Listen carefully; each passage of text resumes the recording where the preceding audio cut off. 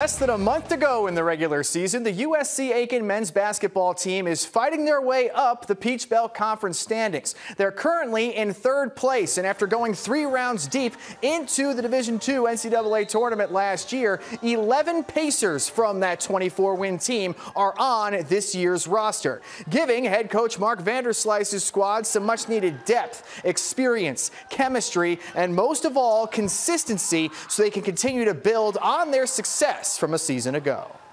There's three that can never have a day off in your program. 3, never. Not one day off, not a bad outlier. You can never have a day off.